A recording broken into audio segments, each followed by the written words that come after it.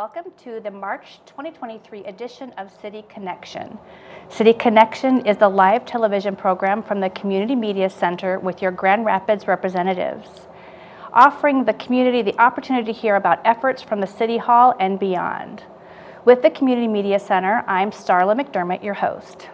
Today on City Connection, we will be joined by the newly elected 2nd Ward Commissioner Lisa Knight. Commissioner Knight will talk about her role with the city and how she came to run for commissioner. In the second half of the show, we provide time for you for questions and comments. To take part in the conversation, you can send your questions or comments to cityconnection@grcmc.org, through Twitter @GRTV Access, or by commenting at the GRTV Facebook page. City Connection, a collaboration between the Community Media Center and the City of Grand Rapids, is broadcasting live today, March 6th, 2023, here on Community Access Television Channel 24, and live streaming at therapidian.org and GRTV's Facebook page. We will be rebroadcasting this program throughout the month on cable GRTV's Channel 25. And now in the studio with me tonight is Commissioner Lisa Knight. Commissioner Knight, thank you for coming so much. Absolutely. Thank you for inviting me. Absolutely. This is exciting. Yes. So let's talk a little bit, share a little bit about yourself before we dive into your new elected position as City Commissioner. Kind of tell us what you've been doing up until this point. Oh, man, living life. I was born and raised here in Grand Rapids. You know, just coming from a family of hard workers and advocates, people that worked in community, being a voice for others, watching my dad and a lot of the things that he did. He was the president of the NAACP for a while, and my aunts were all engaged, and he would be at the churches and in the community trying to get people to get engaged with the NAACP, but also knowing the struggles that he went through throughout his journey in his life, coming from down south and the family having to move up to Grand Rapids because of racial turmoil that was going on down there, and then, you know, having to do some of the same stuff up here in the James Crow North. And so I went to East Kentwood for a while, got a great group of people out there that we went to school with and we're still connected with, you know, today, and then moved into the city after my parents had separated, and was living with my dad, and so went to Creston High School and graduated from there. And then having been in different parts of the city for different reasons, you know, my life and growing up and beginning to have a family and all of those things. So I ended up on the northeast end of town. And I've always kind of been that fighter, right? Trying to protect other people, trying to make sure that people have the things they need, and also going through times in my life where I didn't have the things that I needed, right? And having to navigate through those spaces and try to figure out who I was and what was out there for me, and to take care of my children, right? To raise a family, that's huge. It is. And it's hard and it's difficult, and sometimes you don't know how to get through the spaces to really see, you know, hope. Like, you feel like you're on this hamster wheel trying to make it. And so I think that part of my life is what transitioned in me working for the Urban League for a while, and really being out in the community and advocating for the rights of people in the community who didn't have access to the things that they needed, and needed a voice of somebody to stand up for them, and opportunities provided for them, and knowing where to find the things. That was something that's always been my heart. You know, always trying to do, I mean, used to have to back down from trying to protect my sister all the time, you know, in school. And I got 5 sisters and 1 brother, but trying to, you know, protect her from people that were trying to, you know, beat her up, you know, and stepping in and taking the fight for her. Were you the oldest sister? No, she wasn't even the oldest. She was just the one above me. Okay. So that was really interesting. But I think that piece of me always wanting to fight for what's right for people, that just kind of gets under my skin a little bit. And so really seeing, being able to escalate that into another realm, and to be able to take that voice to another level in a different space, and be able to bring that real life experience to the table, right, and to advocate for the things that people need. And so here I am. Okay. So was there some epiphany or one particular thing that happened that made you, I'm going to need to run for commissioner, things aren't happening the way they need to be happening, I need to change something? I think there's a time in my life where, you know, I really believed that that was a space that I was supposed to be in, right? So you can be on the ground and you can, you know, get to know people in different organizations and moving in community where you know people. If somebody has a need, you pick up a phone and you call them and you're like, listen, I know this person in this situation, can you help? Or do you know somebody that can help? And talking with other leaders in the community, people that are, you know, working at the state now, right, in different political positions, I said, Lisa, you really need to think about running for office, right? And I think when it was first presented to me, it was more running for, you know, like state rep, right? And I was like, well, you know, I need to know what's going on here first, Right. you know, and try to impact some things here in the city. And so I didn't run for that position, but I decided, you know, maybe it is time for me to step up my game. Right. I guess that's the way I saw it, right? I'm still doing things in, you know, in community and working with connections and people that I networked with, but how can I take that to another level and help people in a deeper way, I guess, and that was my thing. So it wasn't really just this particular time that I decided to run. I decided to run some years ago. Okay. But for work-related reasons, I backed out of the race, and a lot of people didn't know that. But I did because I didn't want to be in this competition in my workspace, Right. Because I didn't know what that looked like. You know what I mean? Right. And I couldn't afford to lose my job, so Right. Yeah. I waited, right? Right. Absolutely. And then, you know, watching things that were going on in our community, when the riots started happening, and when Patrick Lyoya got shot and killed, and the things happening across our nation, it really pushed me to want to be a different voice, right? People, you know, the government and leadership has always been, and we need that. We need leadership and direction around things, but people also need to be connected with those who are in those spaces and know that they can believe and trust in the work that they're doing. And not to say that everybody's unbelievable, but these were feelings that not only I had, I think they were voices that I heard constantly in community, the same things. And so I felt like it was an opportunity for me to be a different voice. And so I stepped up and decided to run. Can I ask, was there any fears that you had of jumping into this role, or jumping in and putting your feet in and say, I'm going to run and do this? There's always fears of doing something different and Right. putting yourself out there. Absolutely. Like that, right? It's not an easy thing. I mean, being in community, so I act and I sing as well, and have been since I was 4 years old, right? And so being on that stage, you're always in front of people, right? And you have to begin to take your mind off of that fear and focus on the thing that you're supposed to do. And this is a different space, right? Because people see you all the time, right? And they wanna connect with you for one reason or another, whether it be good, bad, or indifferent. Right.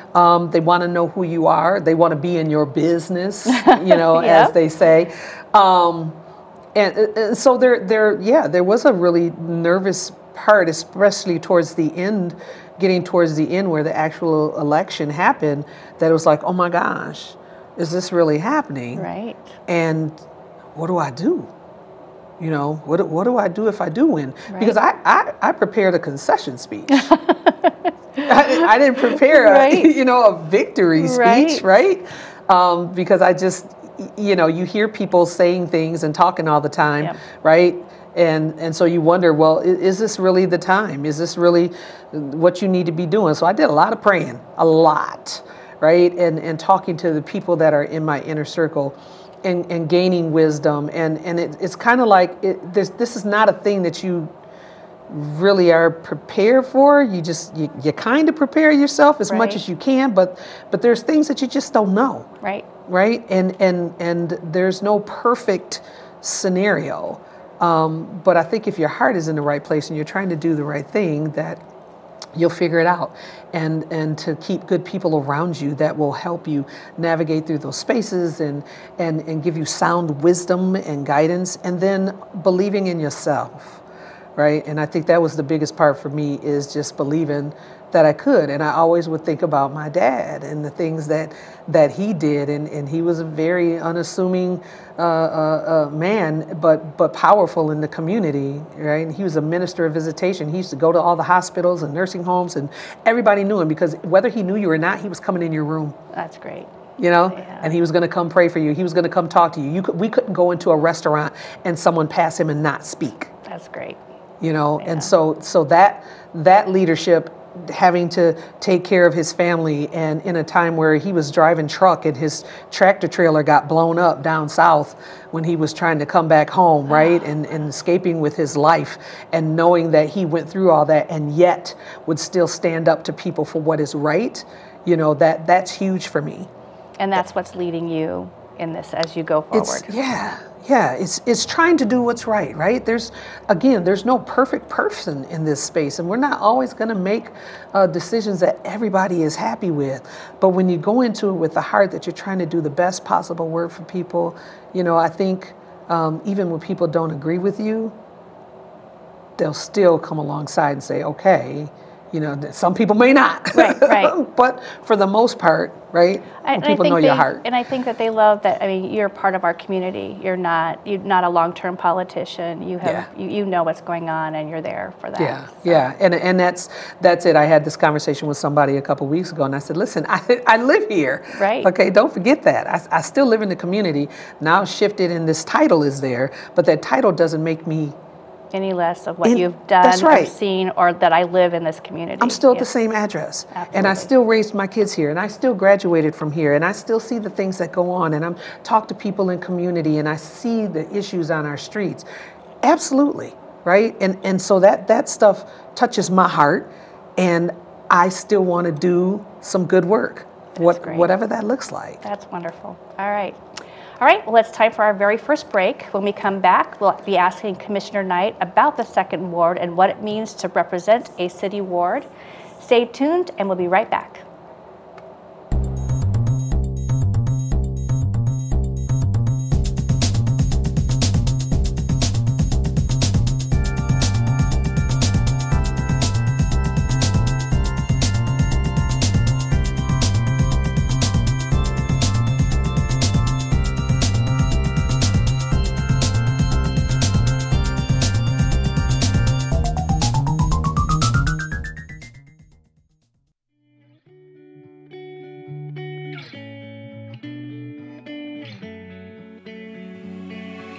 For over 30 years after humble beginnings as a public access TV station, the Community Media Center has grown to be an active, multi-platform media and technology assistance organization, encouraging and enabling our community to push their creative boundaries. We power a variety of resources, including a music-centered community radio station, WYCE, a community venue with stage and screen at Wealthy Theater, citizen-driven journalism with the Rapidian, a web development team empowering local nonprofits, an education department that trains and broadens students' minds, and a free speech public access television studio, GRTV, where it all began. By introducing audiences to new voices and ideas, we enhance community engagement and create connections between artists and audiences, enriching our city's cultural offerings. We empower and collaborate with platforms and resources accessible to all and used by all. Every free democratic society depends on media, accessible to the community and uncensored by government. The Community Media Center continues this work for the media landscape of today and tomorrow. These platforms and services empower our neighbors to tell their stories and explore the richness of culture that Grand Rapids has to offer. Connect, discover, learn, create, and share. The Grand Rapids Community Media Center.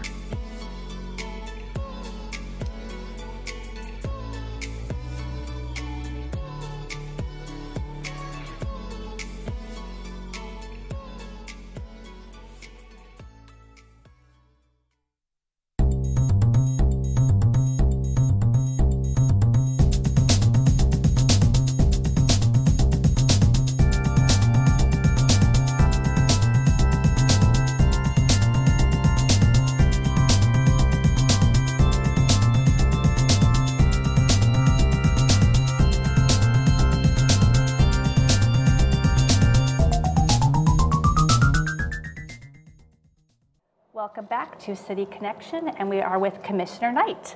So Commissioner Knight, would you share a little bit about the second ward and what that area, what the neighborhood is, and a little bit of what your responsibility is as our city commissioner in the second ward?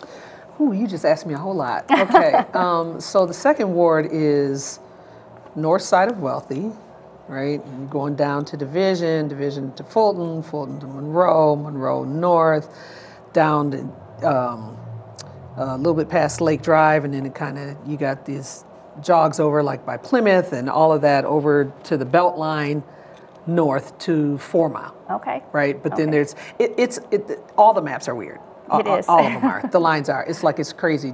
You get to certain parts of the third ward and they're like, oh no, that's actually the first ward, right? But it's a huge ward and there's a lot going on, and that covers stuff all the way up by Celebration Cinema, right, on the west side of the Beltline. Okay.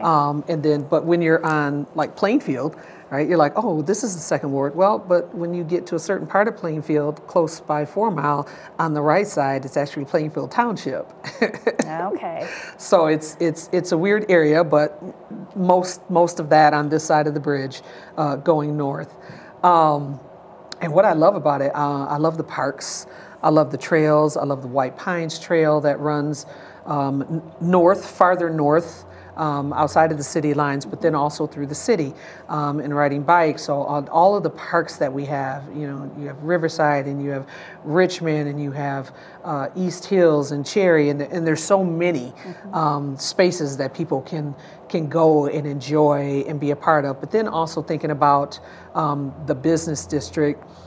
That has grown quite a bit. Like I'm farther north in the Creston area. Okay.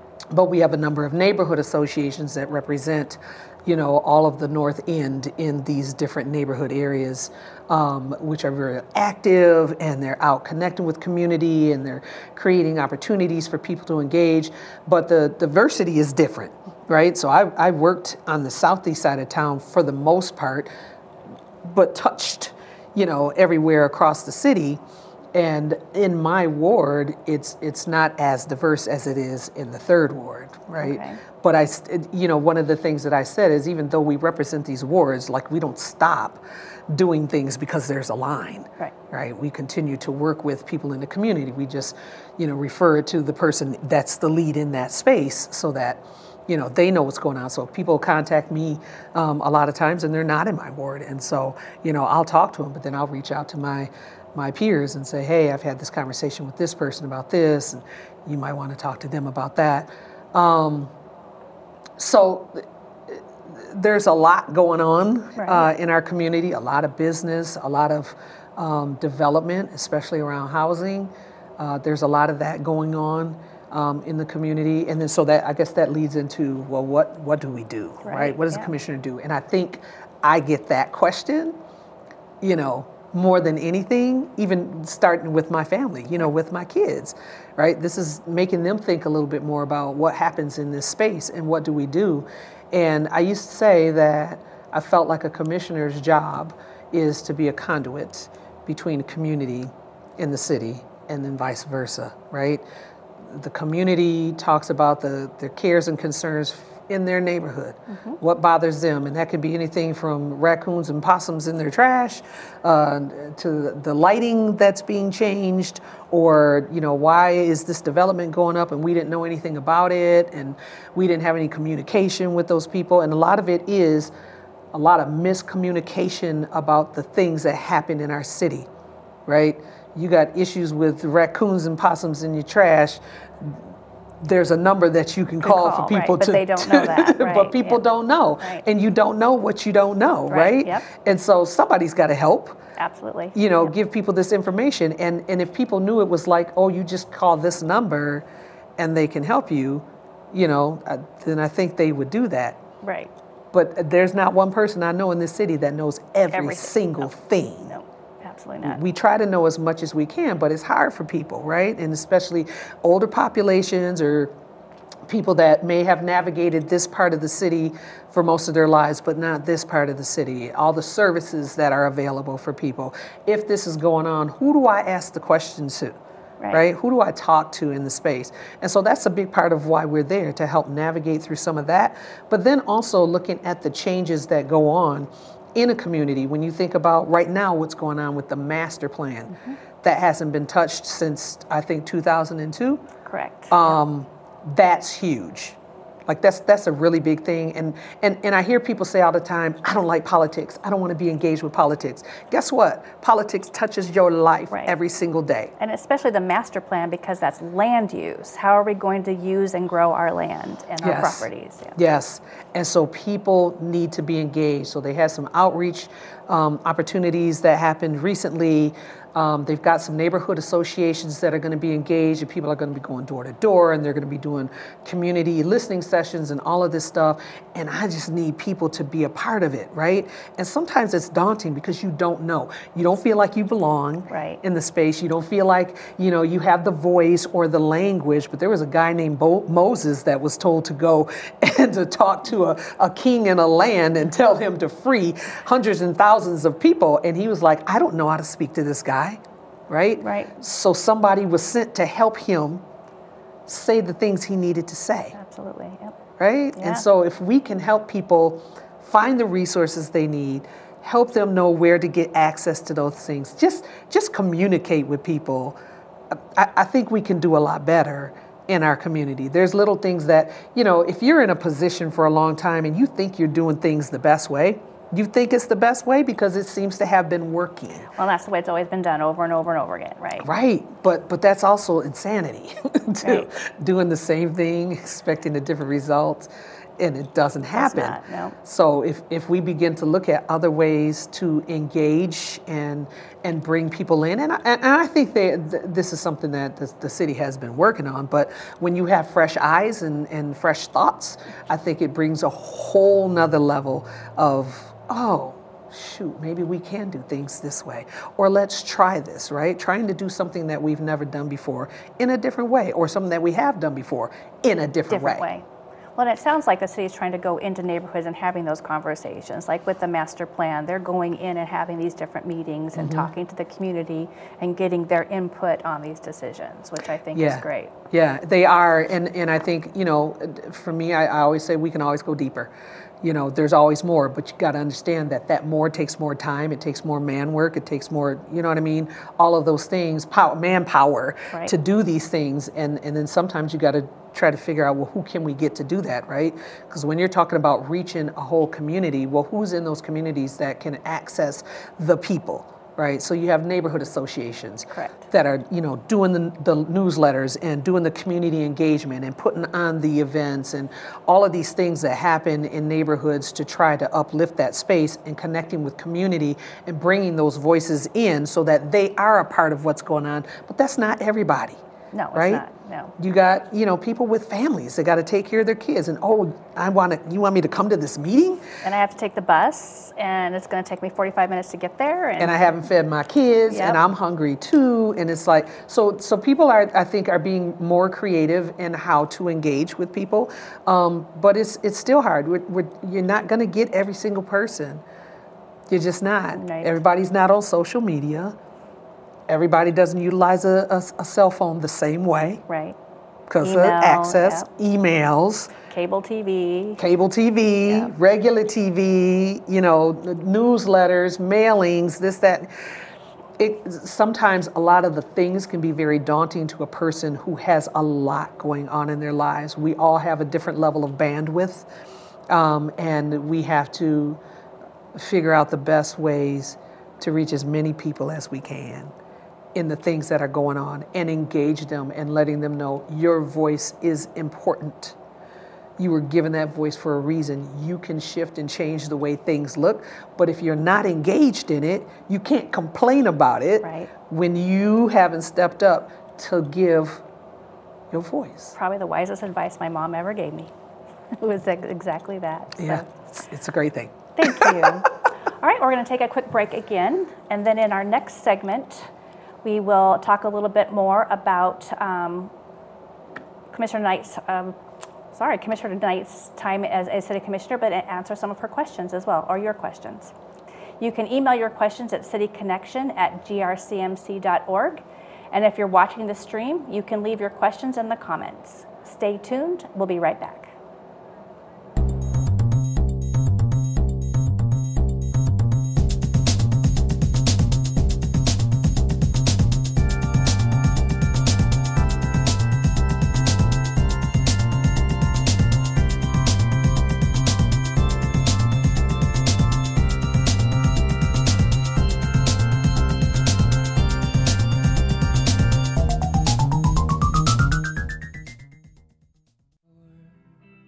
The Wealthy Theater is Grand Rapids' local movie theater and performance center.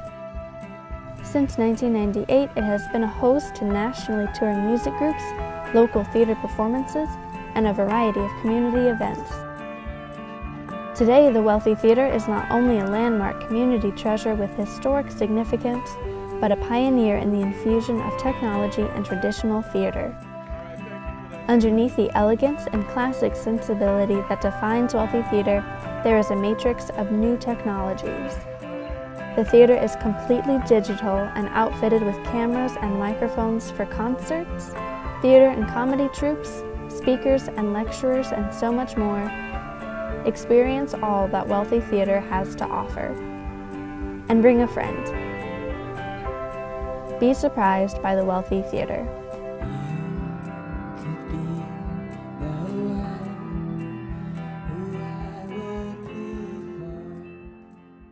WYCE is a world of music.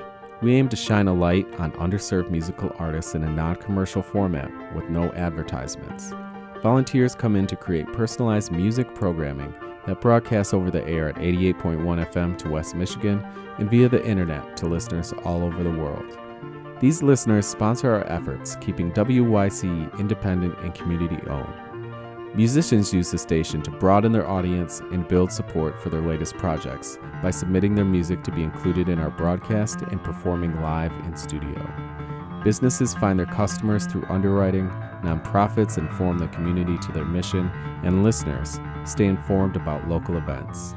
We believe that music is a powerful force that creates quality relationships in our community, that speaks to our emotions, and provides the soundtrack to our lives.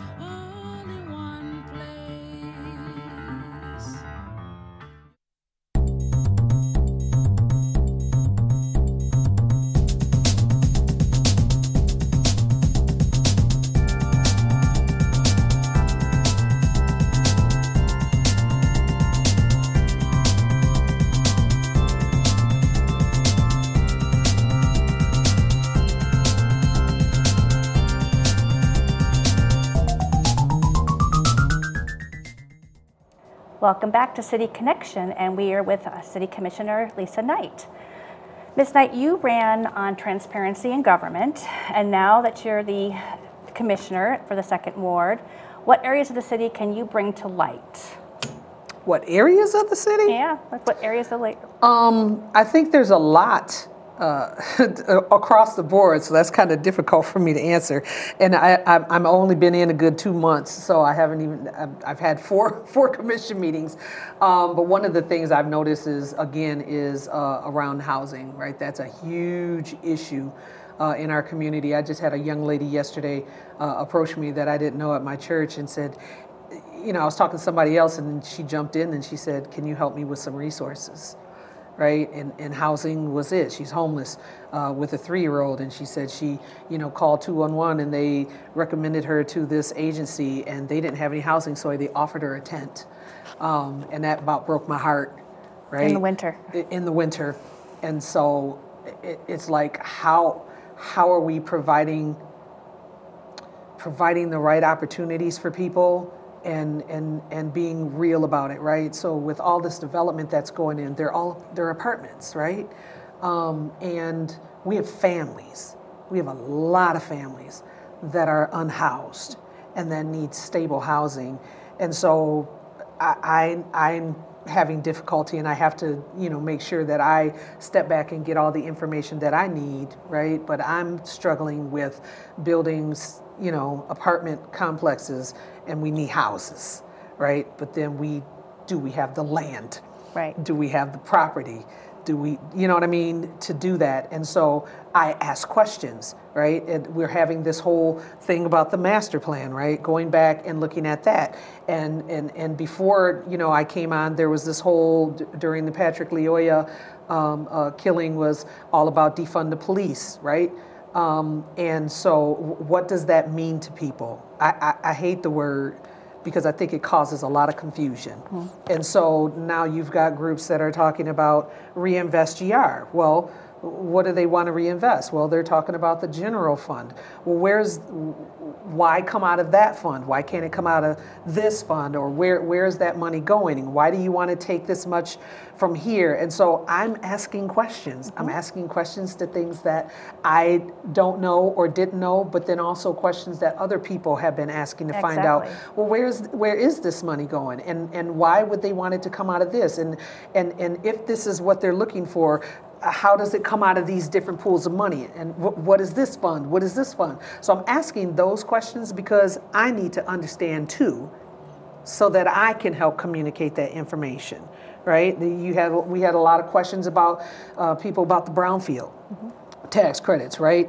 And people thought that, you know, the city was just writing a blank check. Well, the people that utilize or get approved for these credits have to do the work, and they have to put the money out before they're reimbursed for this. However, are we doing this just consistently for, you know, these developments that are just apartments for the people as opposed to more housing, right? And then why aren't these developments low enough to really meet affordable, right? That term that we use that just gets thrown around, affordable to you isn't affordable to me.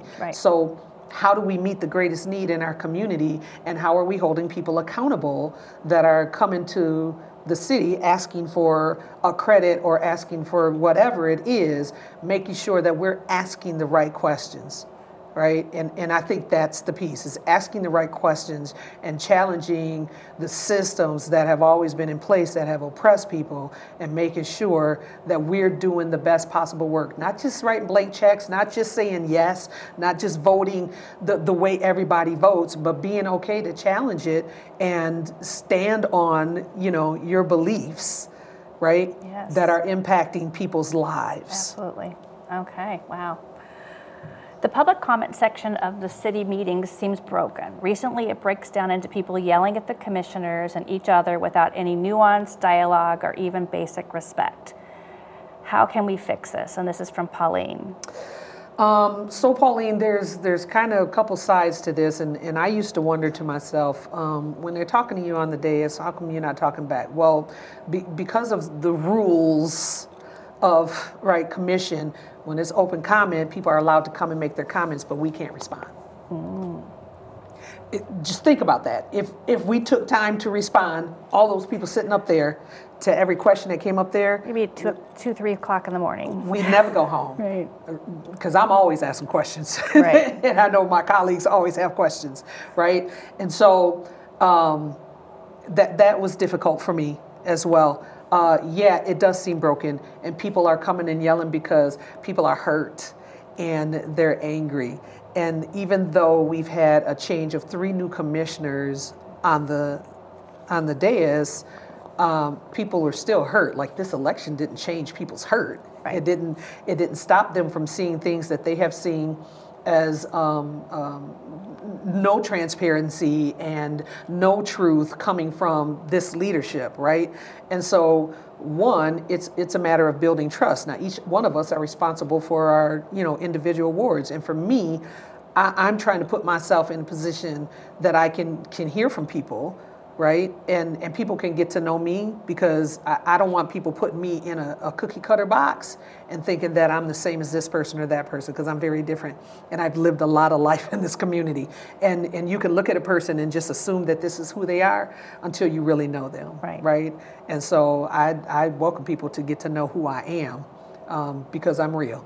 Right, I have suffered and I have struggled, and I've gone through things that most people would probably, take a gasp at in our community. And I think, again, to say this, that people need to be engaged but engage with your commissioner. So what I tried to do is, when I started, and this is what I said from the beginning, is set up opportunities to connect with people, right? And so not, those things don't happen for free. Right. So I try to check out what's going on in my community and find opportunities to do that. So I've been setting up coffees. It's an hour because I still work a job, right? I work a couple jobs actually. So set up times for people to come and just meet me and say hello, and we can chit chat in the morning. And then I've been doing a couple of after 5 times, and I've been doing it at different businesses in the 2nd Ward. So one, people can see the business that's out there and patronize that business, but also be able to meet with them and introduce and shake my hand and look me in my eye. And then have that little bit more one-on-one versus when it's at the commission meeting. Absolutely. Yeah. Because we don't get that up there. Now, I typically, when we've been done, I stay after a little bit. If there's, people out there, or people come up and say, hey, I wanted to meet you, or I've heard about you. And I had people show up. I think the last one I did was at the Meanwhile. People that had, heard my name or said, I voted for you and I wanted to meet you. Absolutely. Guess what? I'm a real person. Right.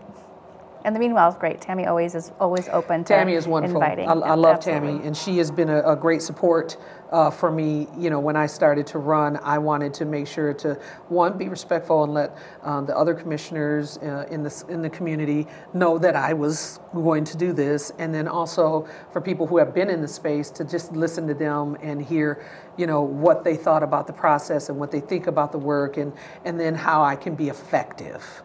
Right, so I got a newsletter that goes out once a month that talks about all the things that are going on in the city and what I'm doing. And that's another way for people to connect. To learn, yep, to see right? what you're doing. Absolutely, yep. Absolutely. All right, here's another question. I was at the premiere of a new documentary about homelessness in Kent County, and it seems pretty hopeless.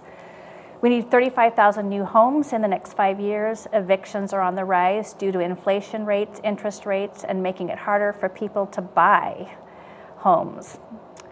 What is the city doing to help these people? And this is from Jenny. Jenny, hi, thank you. That was something that I just talked about. You did, yeah. A few minutes ago. And I think part of it is as we go through this master plan process, is a good way to get that input from community on how we can change things, right? It is daunting. A big lift like that, it is. And it's like, how are we going to do it? And so I think we have to begin to be creative. And when we talk about families, I have 9 kids. Okay, wow. Actually 11. Wow. So when you think about having a house, I couldn't have had all those kids in an apartment. No. Now, I would have made it work, right. Believe that, because I did, right? But getting my home when I did was really, feeling safe, having been homeless before, having that space that's yours. It's different. It does something for you, right? And it brings you a sense of pride and a sense of hope that things can change. And when I see families that are sleeping in a car, but they work at the hospital, they have nowhere to call home, that pain sits with me. That's a pain point for me. It truly is. And then how can you be really good at your job when you're living in that stress of living in your car, to be able to be efficient? It's bandwidth, and do it, yeah. Right? And everybody's bandwidth is different. And then we expect things out of those people, and we can't get that out of them, right, because their bandwidth isn't enough. And they're stressed. And they're stressed, yeah. And so I think we as a city have to step back, and we're going to have to think about this a little different. We need to look at where we have space and land to build houses for families. But look at our city. Guess what? In the city, that's hard to find. And right. in the places where they're going, because this has a number of layers, because you have spaces that may be in neighborhoods, and then the neighborhoods don't want more housing being built there because it's taken away from things that they love, that make them feel comfortable, that give them peace. Right. And so now it's like, okay, well, where do we go? Right. right? Yeah. We don't want to take away all of our green space because we need that. We do. That helps the mental health of people. Yes. And the healing of people. So we don't want to take that away, but we have this space and we need a house, right? Yeah. So how can we do this and make it beneficial for everyone involved, the neighbors who are already there and the people who need a neighborhood? The people who need neighbors and people next to them and friends and their kids be able to build relationships with people in that space. But then when you have people in neighborhoods that don't want any more houses in their neighborhoods, then what do? Right. Yeah. You know, Right. we all are going to have to give up some stuff Yep. to help our community if we want it to be bigger and better and if we wanted people to thrive. To be a community. To be a community. Yeah. Right? Yep. Means, okay, you may not have 10 trees along the side of your house because we might have to put another home there. And I know people are like, oh my God. But if I could build more in my backyard, guess what I would? Maybe that's something that's coming down the pike. I don't know. Right. Yeah. Right? You talk about grandmother apartments or mother-in-law apartments studio and things apartments, like all that. that, yeah. Right. Okay, but it's helping the single person, but not it's a helping the family. family. Exactly. All right. Really quick, we have just a couple more minutes. We'll do more questions after the break, but let's just do this question really quick. I see the city planning to invest in the northeast side and in particular Crescent neighborhood. I'm worried that this will just gentrify the neighborhood as the city has done with Division and Wealthy. What is the city doing to protect neighborhood identity and the history? And this is from George. Hi, George. Thank you for that question. And I have that same concern. And I have also heard from some constituents in that space that is happening, right? And so now it's thinking about who owns the properties that are renting to people and how are they actually being equitable to the people that they've been renting to, right? This person has been in this apartment renting for 5 years, 8 years, 10 years, and now you see this development happening across the street, so you figure, oh, this is a good time for me to raise my rent. Yes. Is that though? Right. Right? And who are you helping? So all of these questions are really complex because there's so many different levels to that. How do we address the property owners in helping them not to increase their costs that are going to put a burden on the people that are already there that are low income, or they may be getting Section 8, or they're on some type of voucher system that can't afford this, and your rent is getting paid. Right. Right? Yeah. So why would you increase that to put people in this position? And I don't know how to address that. Now that is something that I will bring up and have been bringing up, right? But and also it is happening. It is happening. Yeah. It is happening, and it needs to stop. Right? But how do we stop that, right? What are the legal ramifications? What can we do? See, there's a lot of things that people think the city can do that the city cannot do. Right. Right? And we just assume, well, you're the people in power. You're the ones that are making the rules and the ordinances and all this stuff. You can do this. There's some things we can't do. Because, I came in guns blazing. So I was like, yes, you can. You can change it. But there are some things that they can't do. Right. But there are things that they can do, and those are the things that we need to push to make sure that they do. Right? It's really important that we're not putting up single dwelling units all over the city. We know we have a housing crisis, but a lot of these are market value, and it's not what the people in those neighborhoods can afford. And so we have to figure out a better way to do that, right? And there's different voucher programs that these developers can get sometimes, right? They can't get it all the time. And if they can get it, it helps with the cost of what these apartments might be. But, my son is home from college, and he's looking to move into his own space, and he's moving forward with his career. And he's like, well, he wants to get, I can move into this apartment. I don't want him to move into an apartment. I want him to be able to buy a home. But he can't buy a home right now with interest rates the way they are. No. That's ridiculous. Yep. Right? And so for him to be able to stay at home right now and build up his credit and save money to be able to do that, is something that I never thought I was going to be able to do, but I am able to do it for him. I want him to go out and be qualified and be ready to go into that space because it's a lot. But to go into a studio apartment paying $1,100 a month, sometimes more. I'm not feeling that one. All right, well, it's time for another break. Thanks for all your questions so far from Grand Rapids. We have one more segment for the show, so if you can have any more questions to ask, reach out to us by email at cityconnection@grcmc.org, or again, you can leave a comment on our live stream on Facebook, YouTube, or the Rapidian. We'll be right back.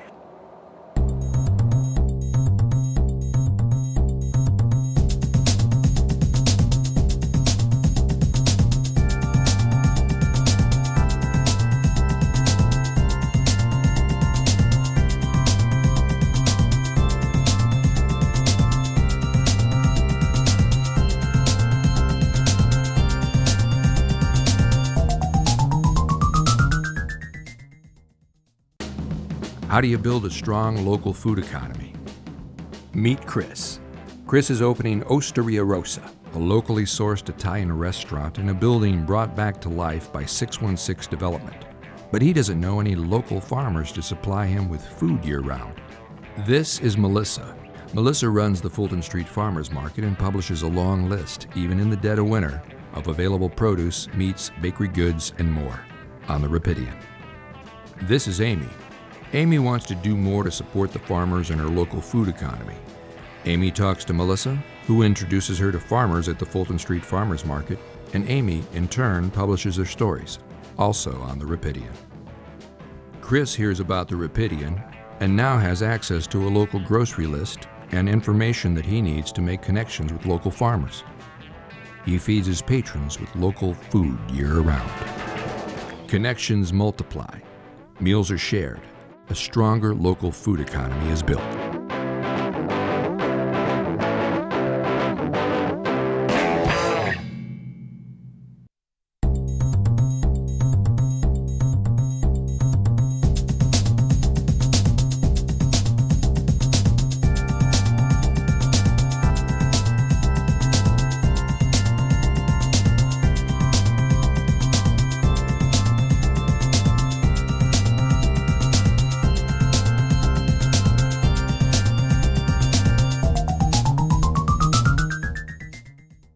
Welcome back to City Connection. My name is Starla McDermott, your host, and I am with Commissioner Knight today. All right, Commissioner Knight, we have some more questions for you. Yay. It says, when you were running for election, there was a lot of big donations from banks and CEOs for your opponent. Have you been approached by any of them now that you have won? And this is from Liam. No. No, that was an easy answer. Hi, Liam. No. No, my campaign was really interesting. Because, you have to have money. People don't understand. Because I used to say, would y'all stop asking me for money? I didn't get that when people were running for political positions, right? But to pay for the TV ads, to pay for the mailers, to pay for the stamps, to pay for the printing, you know what I mean?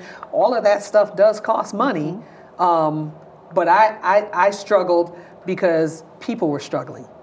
And it was hard for me to ask the people that I knew that were struggling to give me money, right? And so we made it work. I mean, we asked, we did, we put it out there, and I appreciated every penny, every dollar, everything that was raised, because you do have to cover costs of these things.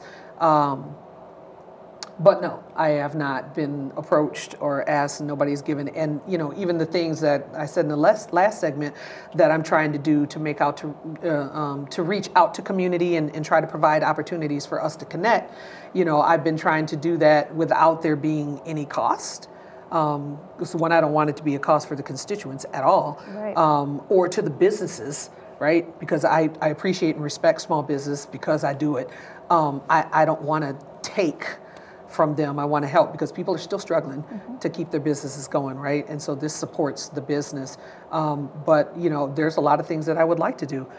So people can donate. You can donate to me, and all money is not good money, from what I've been told. So yeah. All right, second question. When Hartwell left office many years ago, he said racial equity was his most significant unfinished business. Nearly 8 years later, we are still in the same place. I hear the city talk a lot about equity, but I don't see it happening. Are there any meaningful steps the city is taking? And why should I stay here when I'll get offered fewer homes and pay more while getting offered fewer jobs and paid less to even do those jobs? This is from Janet. Janet, that was like a three-parter, I feel like. So I'm going to try my best.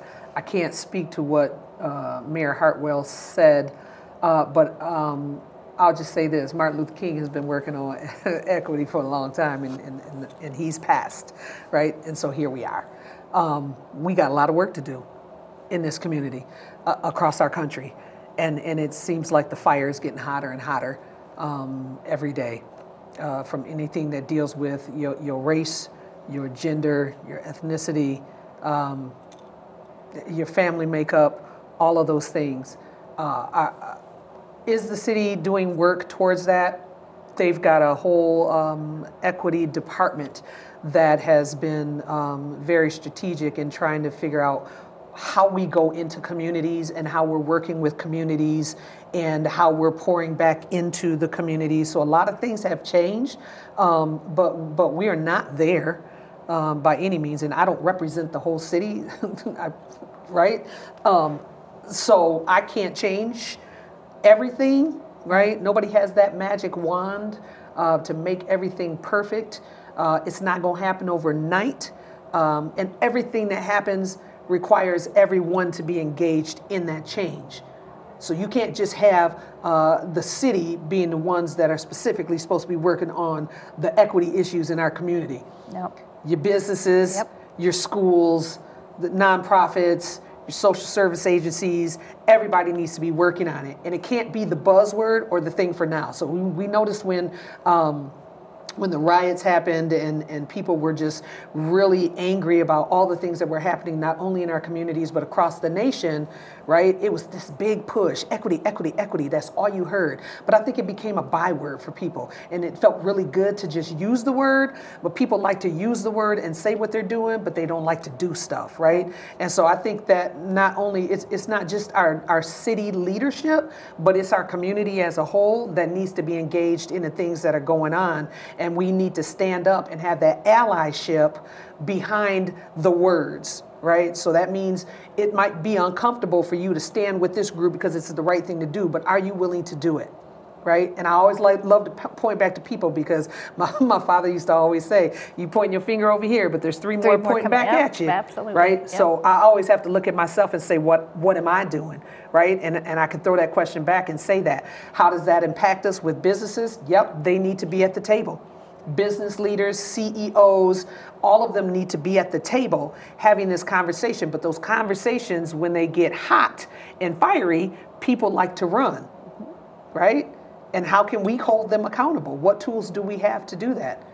A lot of times it's just the voice. But if you can get people at the table, you can begin to have those discussions. And if people are authentic, they'll stay at the table no matter how hard it gets. And come with an open heart in those conversations. Absolutely. Listen to, you need to come with an open heart and be willing to hear the hard stuff. It's got to be real change. That's going to make you uncomfortable. Yeah. And it can't just be your statement that's on your website, because if it's not happening internally, they don't see the work. That's it. See the work, yep. All right, another question. Have you heard about the child labor scandal at Hearthside Food Solutions? Are you looking into this, or is the city looking into this? And this is from Tom. Tom, thank you. I live here, so yep, absolutely. Everybody has heard about it. It's disgusting. It's abhorrible. It hurts my heart.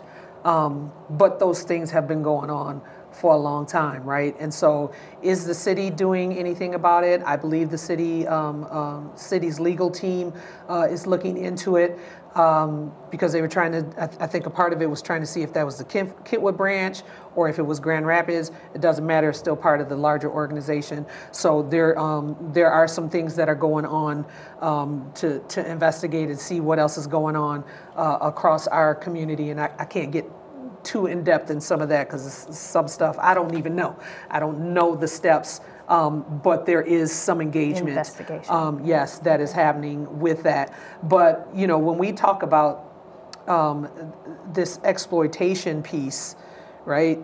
Every question that has been asked to me today has had so many layers to it, right? There's no yes answer to any one of these questions because, again, this is going to make us all step back and look at ourselves, right? And it's not just in our city. It's happening in different cities across this country, but then also outside of our country, right? Because I've traveled a lot outside of the country, and I've seen a lot. And we become a part of the bigger problem, but we don't want to address it because it's not right here. Right. Yep. At home. Yep. So anything that happens like that, I'm not in agreement with. It's ugly.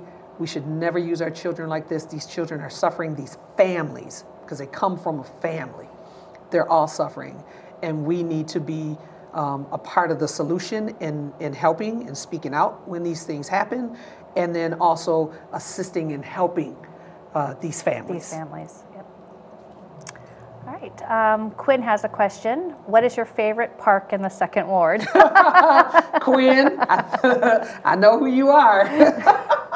That was not fair. I love all of the parks. I love all of the parks in our community. I've done a lot of work with the Friends of Grand Rapids Parks as well as our Parks and Recreation. I used to be a park leader back in the day, so I love being at all the parks. I think maybe my favorite one is Riverside just because of how big it is and the bike trail, and it's close to my home, so I can ride my bike down, and if I need to get in a quick ride, I can go from end to end and go home and feel like I really did something. And you got some exercise. But I love being in nature. I was raised like that. And so I enjoy being immersed in all of them. But all of our parks across the city have something great to offer. Stop it, Quinn. So we have a couple more questions, but I think we're running out of time. Okay. If they have these questions they'd like to email you, is there an email that they can reach out to you to send these to? They can reach out to lknight@grand-rapids.mi.us. Okay. They can go to my website, which is friendsoflisaKnight.com, and send a message and or email through that. And you can find me on social media. We have a page, Friends of Lisa Knight, on there. A lot of people in the community already know me. We probably are connected. So reach out however you can. Okay. I'll try my best to answer. I do have my me time, so I won't answer during that. That's good to know. Got to have your boundaries. So yes, if you have any questions, do not hesitate to reach out to Commissioner Knight. Thank you for tuning in to City Connection. Thank you, Commissioner Knight, for joining us today and answering our questions, and we hope to have you back soon. Absolutely. Don't forget to mark your calendars for our next episode on May 1st, where we'll delve into the important topics of affecting our city. Join us then. Thank you.